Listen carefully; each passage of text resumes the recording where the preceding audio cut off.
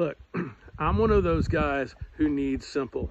Complicated plans are never the best plan, because if everybody in the room isn't on the same page, it's a terrible plan. I'm one of those guys who needs simple. My life cannot be overly complicated with all of these moving parts. It just stresses me out to no end, and I can't stand it. I'm one of these guys that needs simple. If I'm going to teach something or I'm going to have something taught to me, I want it to be as watered down or as simple as it possibly can, keeping all the powerful nuggets of truth you can put into it so it still has depth and it still has connotation to what I'm doing. But let me tell you something. That is exactly lead from the middle.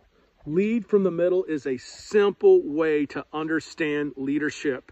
What we've done is we've demystified it completely. What we've done is we've necked it down. We've brought leadership down in such a way that it is palatable for everybody, whether you're in the office, whether you're in the dirt, whether you're in the sky, whether you're on the water, whether you are wherever you're at, in the home.